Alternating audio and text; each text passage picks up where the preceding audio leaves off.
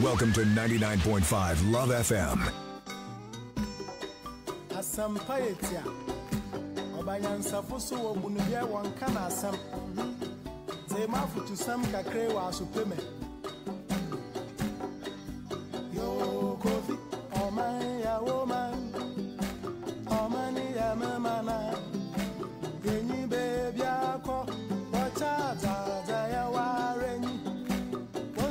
Wonsom wanyinyi pa Asade pa wofio ye Yamo yembera ye Ebe ya ifuyena Omae ya umano Omae ya mamana Adiwa ya nora Yamichada Yemana renya Wonsom wanyinyi pa Sawa ya wanabe Yamo yembera ye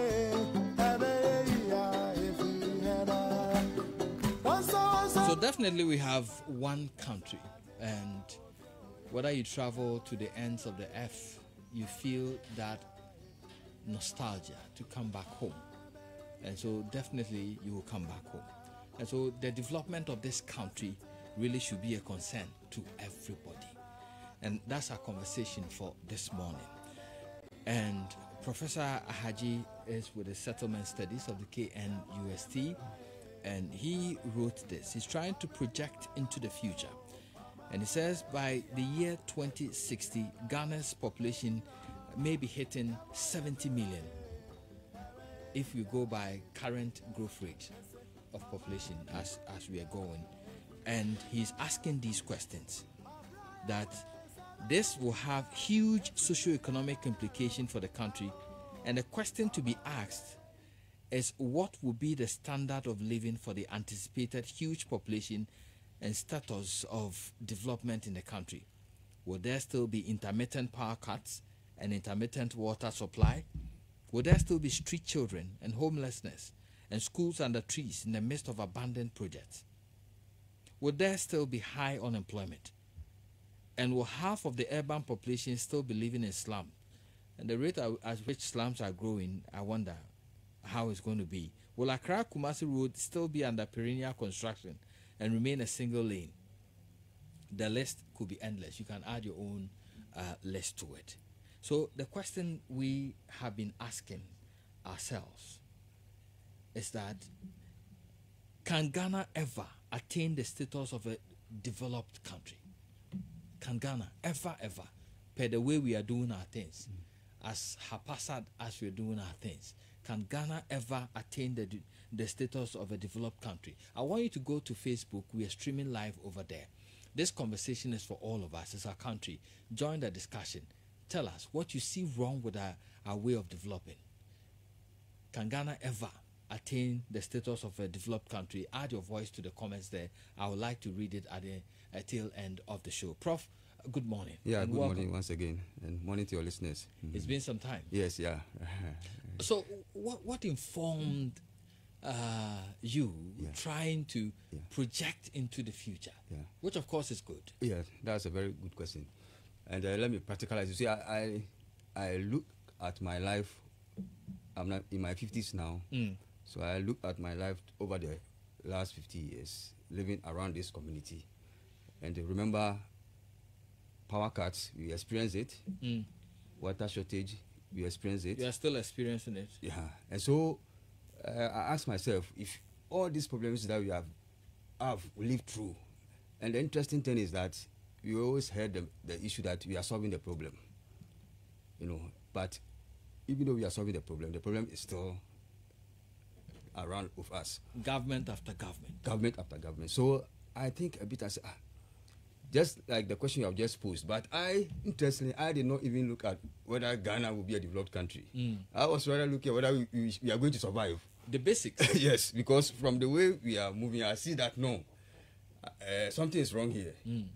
But the issue of developed now came in. So it's like, the way we are going, are we ever going to? And then I chanced on this population theory by Charles Anthony Giddens, which stems from, I think, UN data, that for every 40 years, the world population will increase. And that's what the analysis says. Oh, so now we are 30 million, and look at what we are going through. So if the pace that we are developing, which is not that commensurate with our population growth, and we hit that 60 million, imagine 60 million and Accra Kumasi Road is still single lane. What is going to happen to us? So that is what informed me to know, try to think deep and see that, no, if I could put this piece together. And I'm happy that it has caught our attention. But what, we are interested in this because you raise pertinent questions. Yeah. Would there still be intermittent power cuts and water supply? Would there still be street children and homelessness and schools under trees? Will there still be unemployment? What makes you ask these questions? Yeah, as you said earlier, we are in a global community, and all countries are seeking to develop to the higher level, which is a developed country. But the interesting thing is that if you look at it from the colonial era, what we're going through and now becoming a nation, it looks like we have not been really part of any global agenda for development. And always we are just at the receiving end and waiting. Say, for instance, certain things that we do in this country relating to, for instance, where people make a living in their homes, and then fathers, parents and children work together. It's actually called production family, and it was practiced in the 17th century in the UK. So if you think about it, it means that we are now practicing something. Our economy, some parts of our economy is actually at 17th century in the world. And they've long gone past us. Long gone. But we are still... Yes, we came to Industrial Revolution, the first Industrial Revolution. We were not part of it. It moved to, and that one was when machines started. We moved to the second Industrial Revolution, where automation and mass production started. We were not really, although Nkrumah tried with factories, we were not really part of it. We have moved to the third Industrial Revolution. That is where our internet and ICT came in. What is the internet penetration?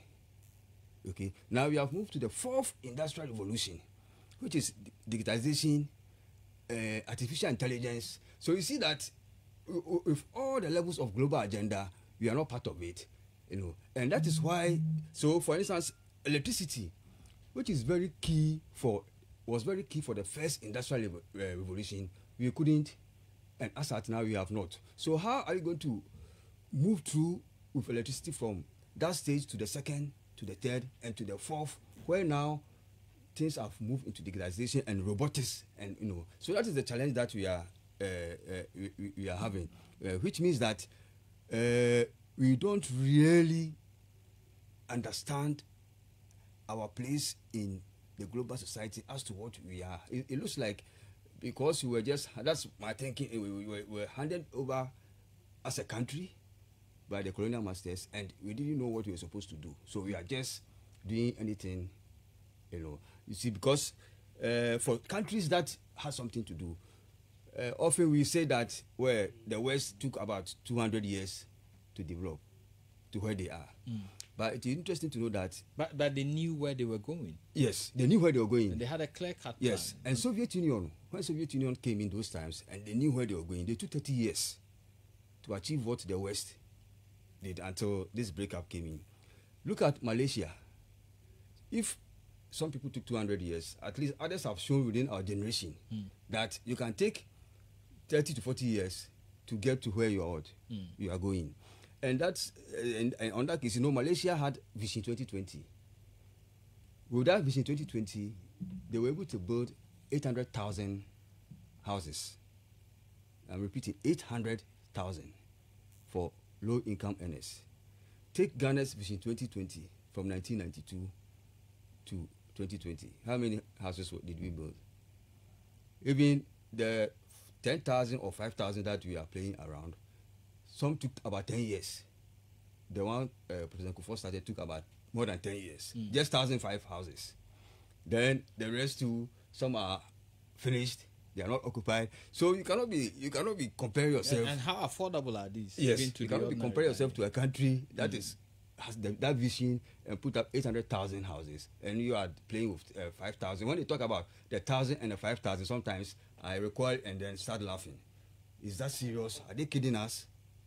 You know, that is the situation. I once listened to the voice of the leader of Dubai. Yeah. And he said that they had a projection, and he had this dream that he doesn't want his people to suffer. He wants his people to enjoy all the things that the well-developed countries are enjoying. Yeah. And the interviewer asked him, did you have a timeline? He said yes. When up to what time did you want your people to enjoy all this? He said now. Yeah. Yes. You see.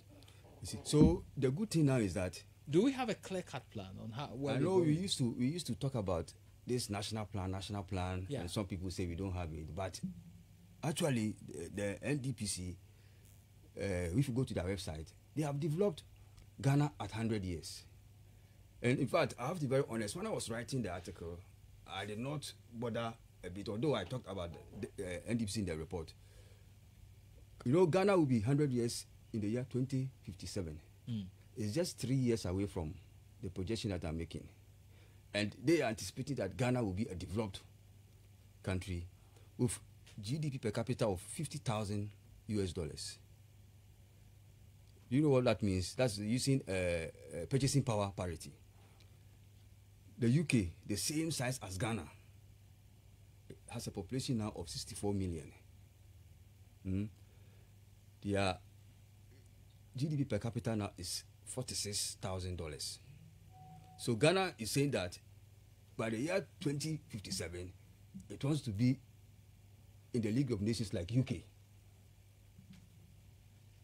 You get it? And that's why I'm asking these questions. So if the population gets there, with the way we are building the economy, with the slow pace and, you know, political insincerity here and there, and bigotry with projects abandoned, some completed, and when we start a project that should take 6 months can take 10 years to complete. Is that what you are going to use to get to a developed country status, to be at the status of UK? UK has got about 164 public universities. Okay, now how many do you have here? You have the main ones, about 12. If you add the technical universities, you are getting to about, let's say, 30. You know, now with all this congestion, you know, going on, if you get to 60 million people, how many public universities are we going to have to be able to get the kind of space where there will be no congestion in classrooms? You know, these are all issues that, as a country, we need to focus our mind. And it's good that now the document is even out, you know. But looking at how even we have solved problems in the past, we claim we were solving electricity problems, power cuts, it has never been solved. We said we were water shortage. When I was growing young, there was always water. Still going on. So what is going to happen? Is it going to continue? Still a political debate when we say that we solved power crisis. Do you really believe that we solved power crisis? Because we keep coming back to the same problem, intermittent power cuts, and when you say doom, so they say no, this one is not doom, so this is on the side. These are just intermittent power cuts and all that. I think if it might be true that currently we are not in the same situation some maybe years back. If you were to record all the power cuts that you are having, you realize that maybe within the week you are experiencing. So we've seen some improvement. Well, yes, we've seen some improvement. What would be the ideal situation? Well, because what I've experienced before, I lived in the UK for 5 years. I didn't see power cut until I came back to Ghana. You know, and people have lived there 10 years, unless there's a force majeure or an issue with the weather. Power is not going on. So if you say you want to get to a developed country by the year 2057, then that is what you are saying. So what should we have been doing right now in the area of energy, solving our energy problem, if we want to get there by that stipulated time? Well, I presume that the authorities should know what they have to do. My worry is that we always get the assurance that, for instance, the utility services, they always come and ask for money. And when they ask for money, what do they say? A, B, C, D. And when you get the money, you are going to do what? You are going to address it. But I'm telling you that I've lived through 50 years. I've seen those things, and I'm still seeing it. and maybe 2057 I will not be available to see the 100 years. But if it's going to continue, then and also because the population is growing and the infrastructure is not keeping pace, then it means that things are rather going to get worse. Because I can give you an example. I lived on a Tech campus when I was growing up. Tech Junction, as I said some time ago, was not a market. Now it's a huge market, and sometimes when you pass there and you observe, you find out that unless you don't know the area very well, those who know the area will know that most of the people who are selling there are coming from the community. They turn the place to a market, and that has happened within my generation, which is the 40 years. I'll come to who we are as a people, what that says about us as a people, and ask you some questions there. There is a research or rating by one Professor Hosted. Okay. And there are some interesting Hosted. Okay, there are some interesting, ratings he gives to Ghana in certain dimensions. I'll take you through that, but I want to take you to your own article again. The last but one paragraph. You say that if you should ask me to make a prediction of what will happen by the year 2060, if the status quo should remain, I will say that by 2060, we may have to contend to deal with acute forms of slums, more disturbing intermittent water supply, very disruptive power cuts, excessively high unemployment, etc. This is you being pessimistic. Yes, looking Why at so? I'm looking at if, for example, you live in a country where it can take you 10 years to build 1,500 houses. Are you getting me? 1,500 houses, it takes you 10 years, when others are building 800,000.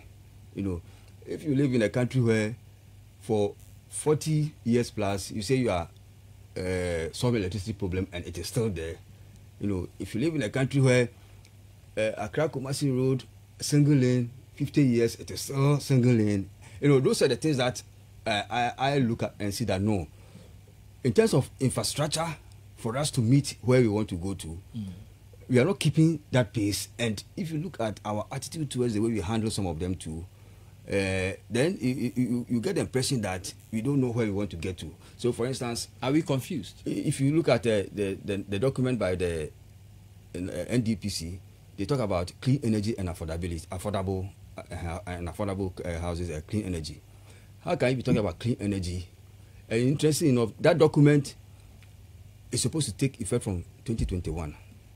So it means that our governments are supposed to be relying on that document to get us to where. So if you talk about clean energy, at the same time you are installing air conditioners anyhow to the national grid, is that clean energy? And where is the policy document now that you can install AC, but if you want to install an AC, you must do ABC. Is that okay? You don't have anything. If you walk around, anybody can fix AC anywhere. But you are saying clean energy. You get me? So these are some of the things that for somebody who is into settlement and also take a look to observe things, it's worrying. And the interesting also aspect is that I think for guys or those who are below 35 years, and I think the population data even shows that about 52% they are the people who are going to celebrate the 100 years. Or they will be, if you are lucky, they will be alive by then. It's now the time for them to be asking their governments questions on how they are going to get to that 2057 where Ghana will be a developed country. But are the people interested in asking those questions? I see a people that is divided on political lines and do not really have any nationalistic feeling. Yes, that is what we all need to work on. I would say maybe people will say we are doing our best, but if we want to, and the question you pose, unless we want to remain a developing country forever, then I think things must change. Okay, and that brings me to the question, the findings made by Professor Hosted. He studied people who worked for IBM in more than 50 countries. Yes. Initially, he identified 4 dimensions that could distinguish one's culture from another.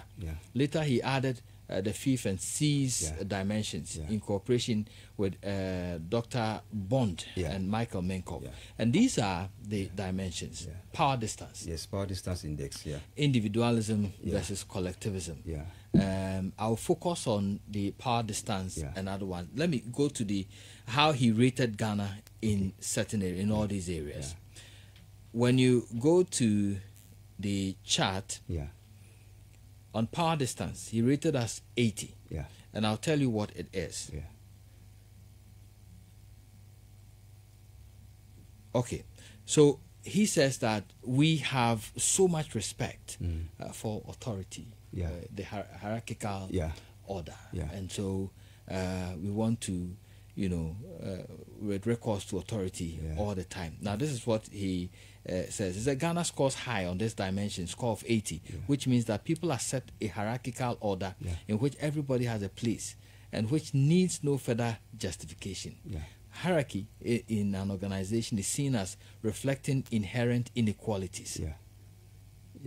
I'm familiar with Hofstede. Just that I didn't do a recap. What does it say about us what as our people, trying to say is that to our development? we in our working environment and also our lifestyle, we tend to accept inequalities.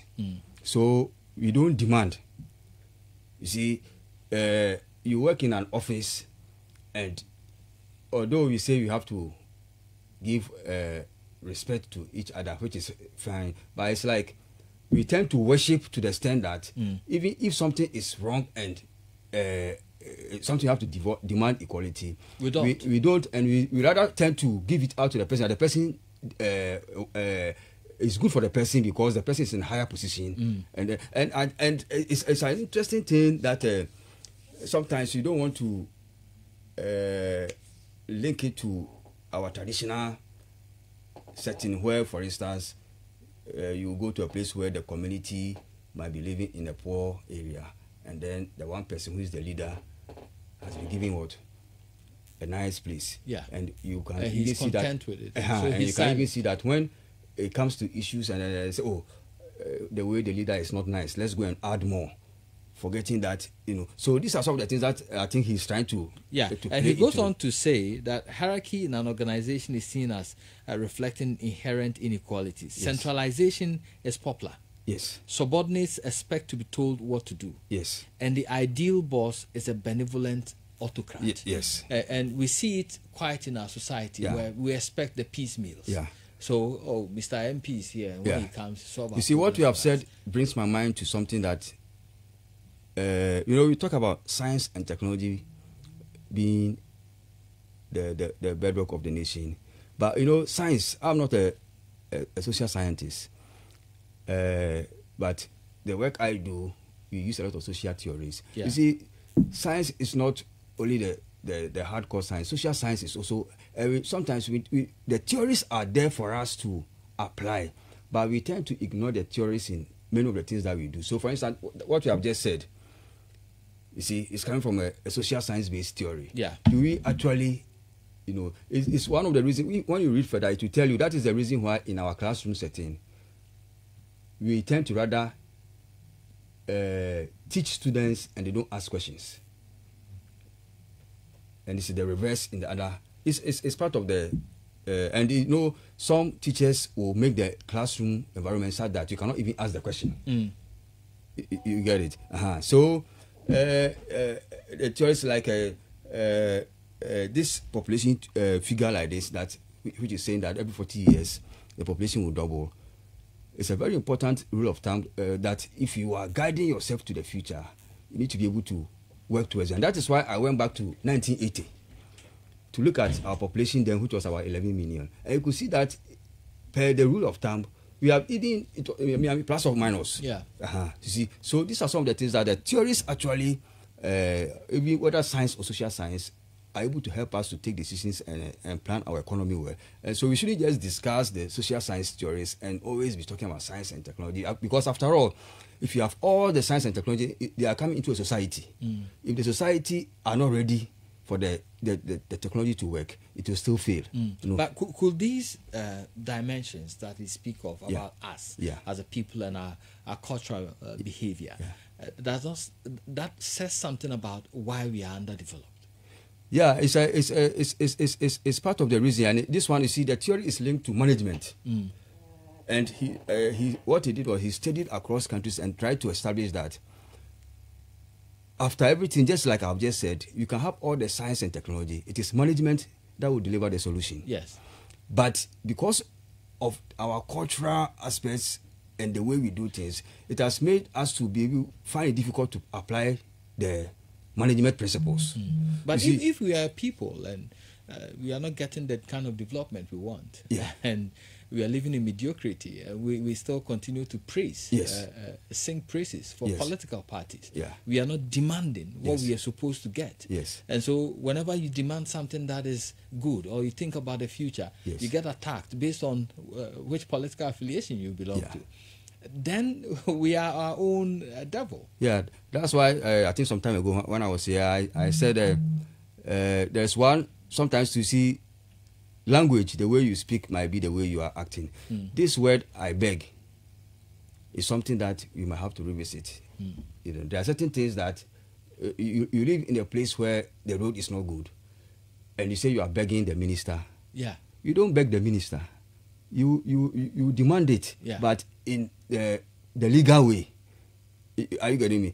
But you see, the theory is playing in there. That is why it means that before you are even asking for something that is your right, you are seeing the minister per the theory as somebody who has to be worshipped, like a demigod. Yes, so you are begging him. You see, so that is what some of that is. So that's what I'm saying, that if you bring the theories down, you can see that they are explaining some of the things that we do. Yes. Let me take you down to this one. I'm interested in this one. On long-term orientation.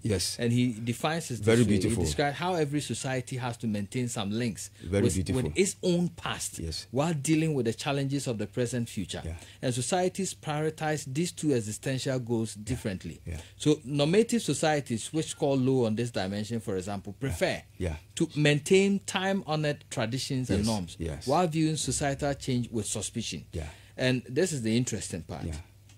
It says Ghana has the incredibly low score in this area of 4 in this dimension. A score this low indicates a very strong preference to a normative way of thinking. People in such societies have a strong concern with establishing the absolute truth. They are normative in their thinking. They exhibit great respect for tradition, a relatively small propensity to save for the future and focus on achieving quick results. So we don't focus on the future. Exactly. And we don't focus on achieving quick results. That's who we are, per his description. And if you maybe, I'm sure if you ask to recount it and go back to, you find that many of the things that we do are normally short term. We don't try to look at the far end. And I can give you examples. All the dual carriage roads in Kumasi at the moment, they all lead into a single lane. And you see the expansion we give to it. And so you could clearly see that we are not projecting into the future. So why is it like that? So which means that that's what the theory is trying to explain based on our thinking. You see, sometimes as a society, we have gone through a human race, we have gone through certain things that sometimes it hurts, but you don't want to rely on those things. Because sometimes I ask myself, how come most of the countries suffered colonialism anyway, but how come that it is the black race that went into slavery? More or less. The Europeans took us as slaves. The Arabs took us as slaves. I mean, if you take the races, you have got the Europeans, you have got Arabs, the Chinese are there, or let's say Asians, okay? Yes, that's 4. Then the black race, 5. Why was it not the black race enslaving another, but it is the other way? I mean, I think about those things. I don't know whether you think about it. I do, sometimes. And for you to really, how could you just be in your country and somebody came and they were able to take up the land and demarcate the land and we didn't say anything? But they were relying on Darwin's theory, which look at the races and say some races are more intelligent than others. By the time they were coming, is that true? They were coming. No, that's what I'm saying. That whether it's true or not. Yeah. It's about theories and whether the theory is working. Yes. Darwin's theory, they rely on it, and through anthropology, they came. When they came to, you will say it is not true. But if it is not true, how were they able to convince you to take your land and rule over you? So those are practical questions. Yes. You see, so the big question that we should be asking right now, how do we ensure that per your projection, 2060, when we have a 70 million population, how do we ensure we progress steadily up to that end? Very beautiful. And I think the NDPC have put us on the good footing now. I'm even surprised that this document is not for national discussion now, because I think that before the parties came out with their manifesto, this document should have been in the public space. The public should have been educated for us to know what we are projecting. Because that should serve as a template for our development. Although it's mentioned in there that the parties are supposed to use this as their guide. Yeah. But the public, I went to the website, I don't know how many people in the general public, whether the NCC have gone down to explain this to them. Because there are some questions in there that by now we should be asking the politicians. For instance, to achieve all these things, it means the economy must improve. As they are talking about per capita of $50,000. They say we need to be able to increase our tax revenue base. How are we going to do it? So by now, these political parties should be telling us. The document says 2057, we want to get, how are you going to increase our revenue? I have in here, they want to block leakages of outflows. How are they going to do it? I have here how resources for infrastructure. So maybe that is why here maybe you will say one part. You say, how do you find resources for infrastructure? We ask the parties, because the blueprint is there. Now it's about how are you going to generate the money and other things for us all together, so that we put the questions to them. They talk about PPP. How are you going to do it? We ask this government, how are you going to do it? They talk about having dedicated bonds, dedicated infrastructure, pension funds, and they talk about land bonds. These are all things that they should be explaining to us, as they want our power, they want our vote now.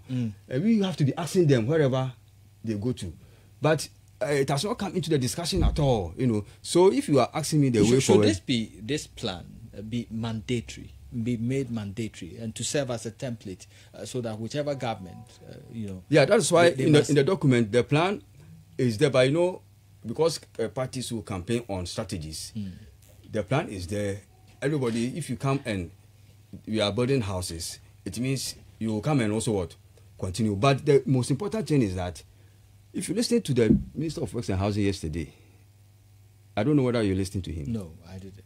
Well, anybody here, because he was quite straightforward, that it's about financial muscle, and that they haven't put anything apart from redevelopment. We have not actually put anything in terms of housing. So where are they going to use ingenuity or creativity to let us get those resources to achieve the target? Don't we have the resources already? Well, if you have Are we not dissipating our own resources? Because each government talks about, we have enough resources to do this. Yes. When I'm going to do this, I'm going to generate money from and that is why we are not pushing them to tell us what is practicable and will take us forward.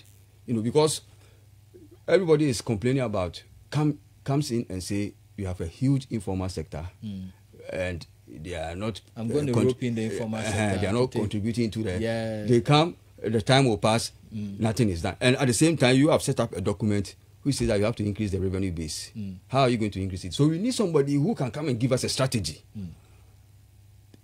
That now this informal sector, this is plan A, B, C, D, that I'm now going to take tax from them to increase their revenue base. These are the things that I think we need going forward. And then I think as a citizens too, we need to now be demanding in the legal way from our how do we go the legal way to demand what we should be getting? Go to the courts to compel them? Yeah, that could be, and the civil society groups are there. They know how to assist. But the idea of begging, I think maybe that should be something that we should take it out of our vocabulary and demand things that are right in that way. Yeah. It's 8 o'clock now, and we're still here on Love in the Morning. We'll be having some interesting discussion with Professor Divine Kweku Ahaji, my namesake. I'm also Kweku. Okay, that's good. Head of Department Center for Settlement Studies. You can now join the discussion. You can give us a call on 03220 83596, 83597, 83598.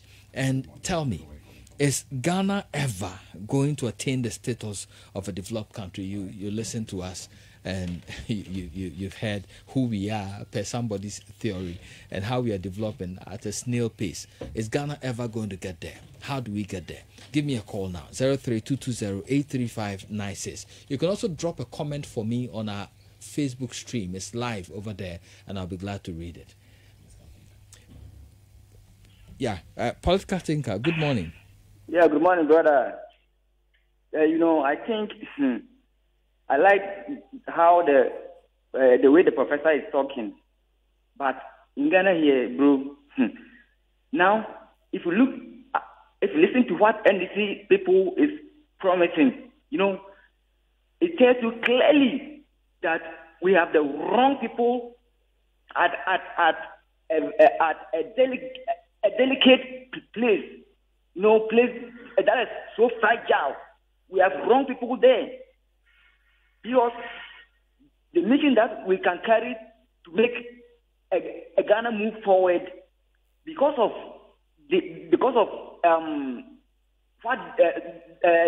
their selfish interests, all those constitutional amendment has been silent. Because open the constitution, what is in there? Let us make it work. Like our brother is saying that people go to university and they learn theory. If you learn theory and you cannot bring it into practical, it's useless. So the lecturers, that is because last night I was communicating with my junior brother that I live with. He is at Tech. In fact, I was asking him some questions and I was looking for some answers. And in fact, I can see clearly that the lectures over there, even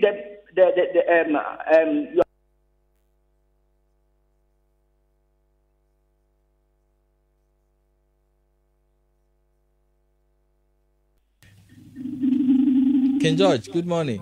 Good morning, all. Let's hear you. My worry is that we don't even have any person who can rule Ghana here for us to be happy. That's my problem. When we come to about NDC, they have a problem of our development in Ghana here. When it comes to about MPP, we have the same problem. But I'm thinking that if we can even shift all of them, or we choose another person to come and rule Ghana here, so that we can be happy to have those kind of development in Ghana here. For instance, MPP come. The Mahama have done so many projects and they have to continue. They will not do it. When Kufuor is in power, Kufuor also does the same thing. And then these people come, they do not even continue. That is the problem we have in Ghana here. I came back on Friday from Accra to Kumasi. There is no government who are even maybe making projects that we are going to do a dual lane college from Accra to Kumasi. This road has been there for so many years. When we are thinking about maybe doing this project, or we have to do certain things, we can even make this Ghana to even prolong, or maybe something like, I don't even have to say it. It's very, very annoying.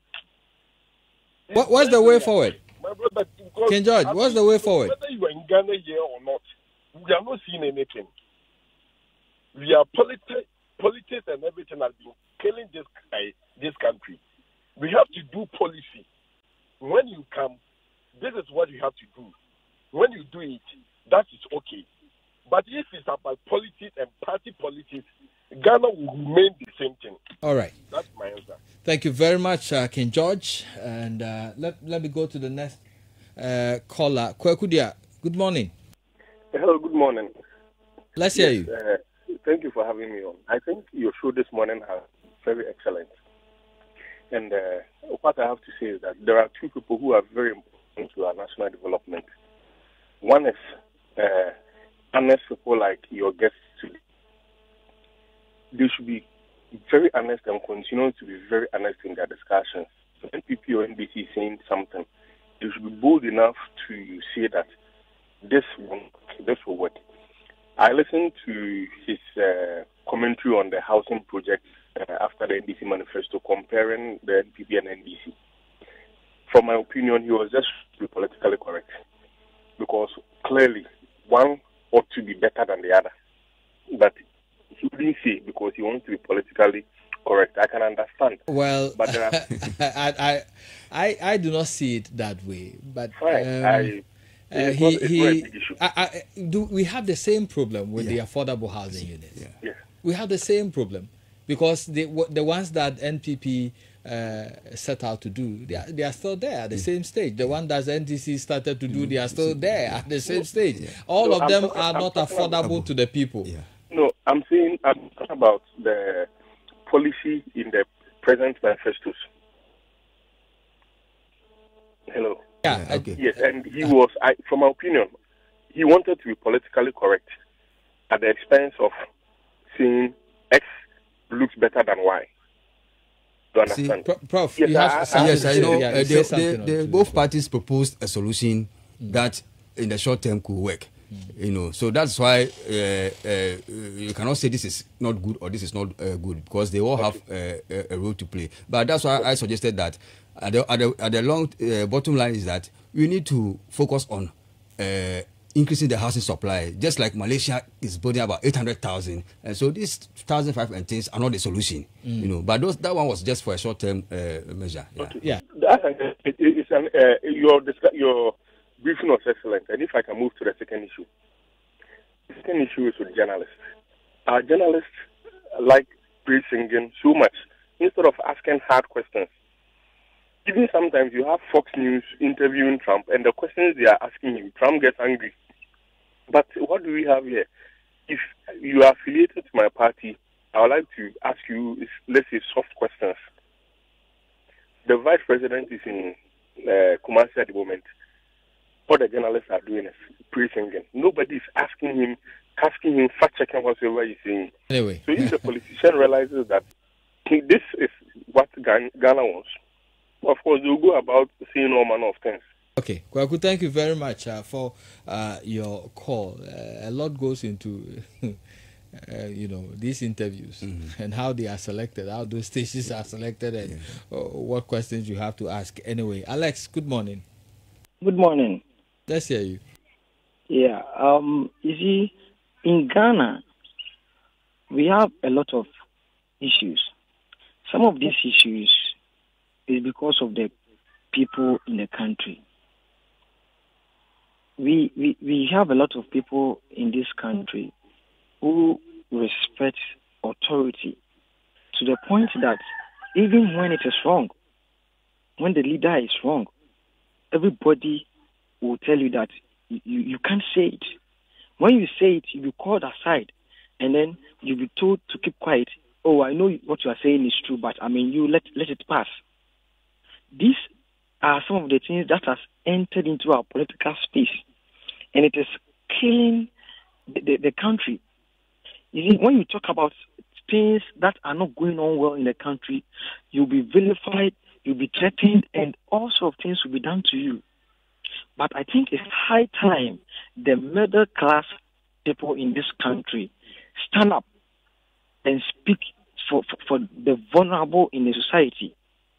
But you see, one other aspect of it is some people, they will have the good hearts, just like our president portrayed to us before he became the president.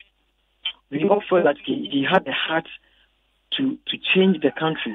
But when he ascended the throne, me personally, some of the things that he has done, I see that the leader's self-interest will now fight the cause of the leader. He wants second term. He wants the good of the country. But somebody somewhere wants him to do things in a certain way before he can get a second term. So what do you think will happen? Thank you very Other much. people are good, but when they get the opportunity, the system changes them. Okay. Thank you very much for your call. Kofi, good morning. Yeah, good morning, Bravo. How are you? By His grace. Yo. Is the professor suggesting what it will take for Ghana to be developed in the next 60 years? Or he's just making... He did. Maybe you were not listening. He did. No, you see, when I listened to your intro, it was like you were asking questions. The professor is asking, will Ghana be developed in the I next... was asking that question. You were asking? Yes. And, all right. The show was asking that question. I needed your input. So once you are online, tell me, will we ever get there? What will make us get there? With politicians, all things are possible. If only they have the willpower to do it. Kwame Nkrumah decided to do Yamamoto way. He decided to make Tema Township, Tema Harbor, Akosombo Harbor. He faced opposition, yet he said, I will do it. And he was able to do it. As we speak, Akufo-Addo has been able to provide, to supply Ghana, the whole Ghana, free water for almost 1 year. Free. Nobody is paying a damn. And he has been able to do it. So it tells you that if the politicians decide that they will do it, if they can put away their parochial individual interests aside and decide that I want to do something for my mother country, they will do it. They can do it. And all things are possible with politicians, except that they always think of their parochial interests. And that is what is hindering our development.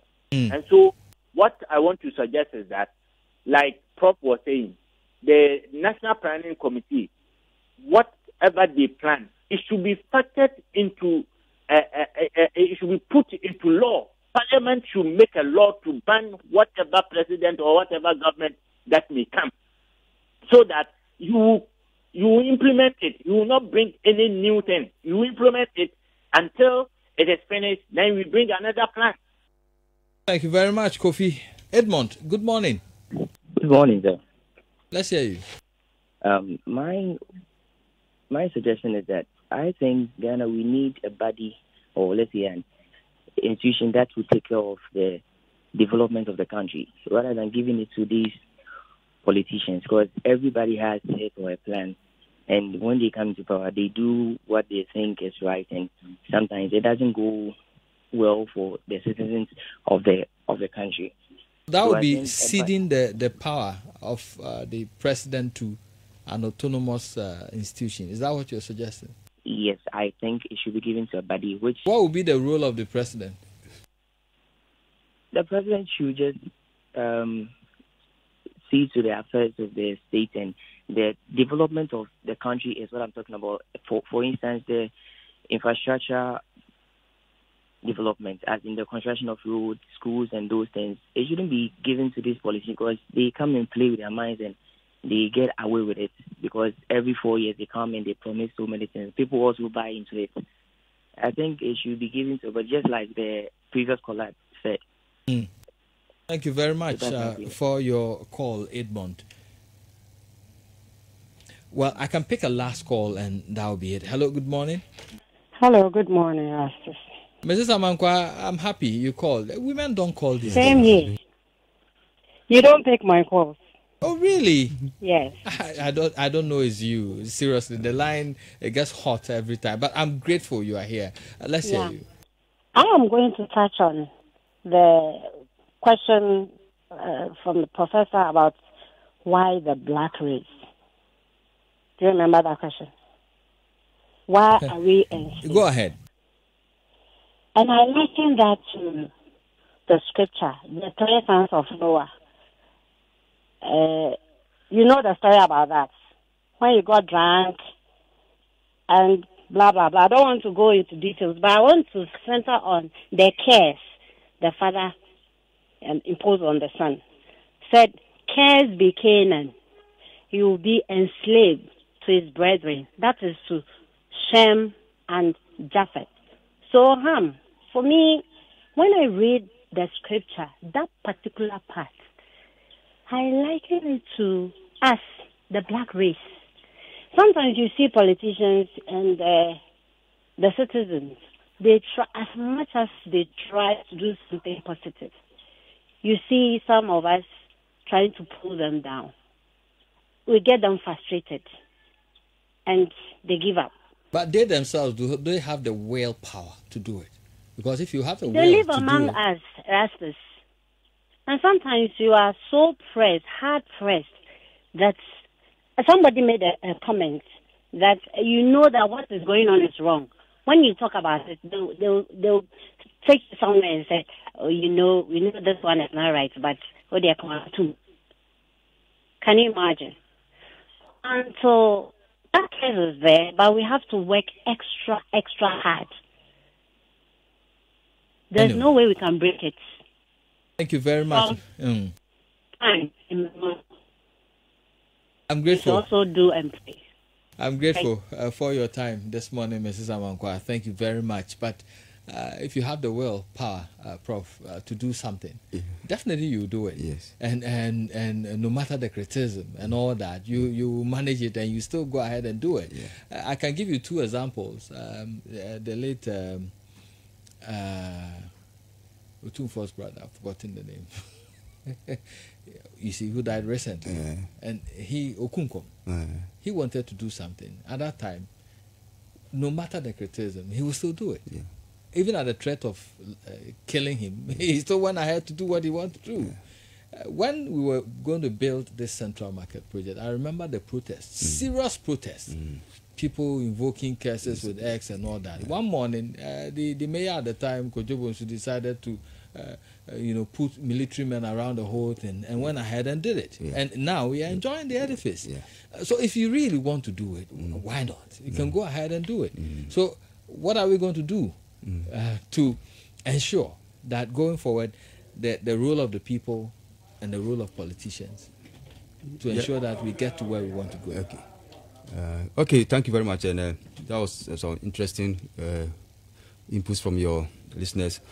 Yeah, that's why I'm saying that now we are even lucky this NDPC document. I think that they have to descend to the ground for the public to be aware of the document. And maybe NCC should partner and for everybody to understand this vision that they are talking about. One of the callers made a fantastic submission. Why don't we make it compulsory, mandatory, something like a template? Yeah. So you do not have any choice but to go by it, by law. Yeah, okay. So that is that one there for our legislature to take care of. But the people have to buy into it to understand even that now we have this document, which is Ghana, because it's an interesting catch. Ghana at 100, that is 100 years. We are going to celebrate 100 years of independence, 2057. And you say you want Ghana to become a developed country. But we don't know about it. Let the people know about it. And then it should become the national discourse from now as we are getting to the elections. So that once we all buy into it, we all make sure that, like what you said, stakeholder involvement is very, very important in this. And I think maybe this is a time that the NCC will have to be given a very bigger role, in terms of the role they can play in helping us to achieve this vision. Thank you very much for your time this morning, Prof. And I hope we'll get another time to think about Ghana. Yeah, that's right. Thank you very much. Professor Divine Haji is head of settlement studies, Kwame Nkrumah University of Science and Technology. Some of you sent some messages to our Facebook page, our live stream. By G says, like every piece of gold can be converted to an ornament, every piece of iron can be converted to a sharp sword. Same goes with any country and its countrymen. If the constitution of the land is built, safeguarded, and practiced in the best interest of current and future generations, then no matter what, that country will definitely be developed and prosperous. A.K. Samkobi says, unless we change our ways of doing things as citizens and leaders, we can never get there. For instance, we live in a country where our leaders waste lands doing other things instead of continuing same uncompleted projects they came to meet. Citizens too never stop politicizing everything that happened in the country. Selfish leadership and so on. Indeed, it's very hard. Dr. Downblow says voting for Nana Akufo-Addo in December 7th, 2020 is a serious crime against humanity. Well, justice and coexistence. I wonder how that. Anyway, I have already made up my mind to vote against him. Well, that's your opinion. Akrokare Junior Tiero says, from Junior Tiero, shatter the whole Ghana. Akrokare, come December 7th, I and my family will vote massively for Nana Addo Dankwa Akufo-Addo and Honorable Philip Ofori Asante. Okay, positive change. Medina says the people's power cannot be taken by some few greedy people in this Akufo-Addo government. We need a change, and that change must come at all costs. I think it's turned into some campaign now. Yeah. Honorable Abedi Kwadaso Kumasi says, enjoying live and clear at Big Joe Shoes near Kwadaso Onion Market. Thank you very much for all your contributions, and thank you very much for joining us. I will say this, and this music spells it out clearly for us.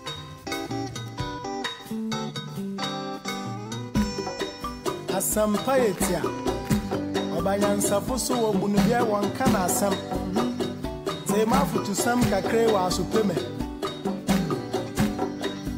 Yo kofi oman ya woman Omani ya memana Genyi baby ako Wacha zaza ya warenyi Wonsom wanyinyi pa Nazazi pa wofye oye Yamo yembera ye Ebe ya ifiyana Omaya umano Omaya memana Adiwaya nora Yamichata Yamana renya Wonso wanyinyi pa Sawaya wanabe Yamo yembera ye Ebe ya. So currently on the Super Morning Show, we are talking about protection for the MPs